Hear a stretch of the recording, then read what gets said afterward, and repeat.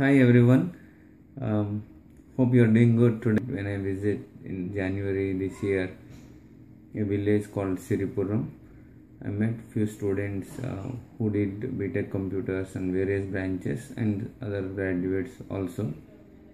I explained them in person how to hit the campus placements and what are all the things needed for the student is the core idea of my visit, and explain them. So the same thing probably I may re-record in English version. Okay, so I want to give you the 10 points basically which you need to do in exercise. First thing is English fluency. You have to master your mother tongue. You have to have a command over English.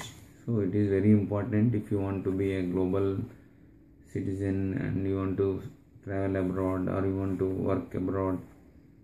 And because even in India, if you work with on site, then you need to know English first. That's one. Second is manners, body language and phonetics. These are important when you are a student and when you are in college camp. The next one is corporate work environment. You need to know from their websites multinational companies available in India. So you talk to the seniors already working there or friends. So what is the work environment? How is it? And then you will have an idea. So and then you have to understand the company business. Okay. The next one, offset skills, interview clearing techniques and confidence level. So for that you have to refer the build care page.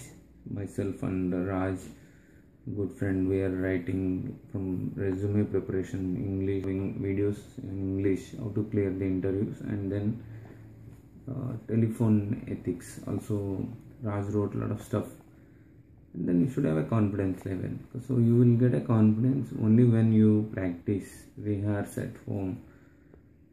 The next one is social responsibility, promotion of equality, and then you need to see all those literature and to discrimination, regional barriers and multiculturalism. When you go for any IT side, people from various nations, various cultures, various background, so they all sit together and work together, right? Not necessarily physically sit together, but in the conference calls or so you have to understand that multiculturalism. The next one is imagination, more important than knowledge.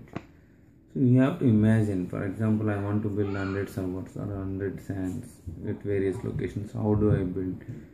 So I have a plan, I have an architecture, design, everything. But unless I imagine, I cannot really work, right? So you have to imagine. That is more important than the knowledge. So please also focus on that.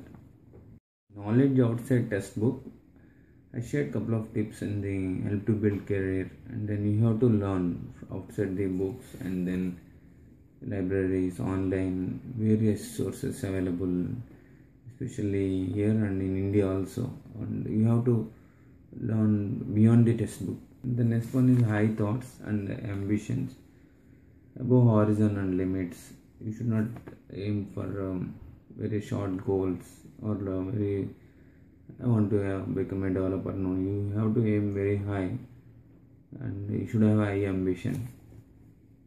There is no limit, right? For ambition, the 9th point, you need to focus on it. Analysis, research, and then examine before acting, reacting, or deciding factors. Okay, you have to focus on these areas. And then any given topic, like for example news, feed, examinations or application.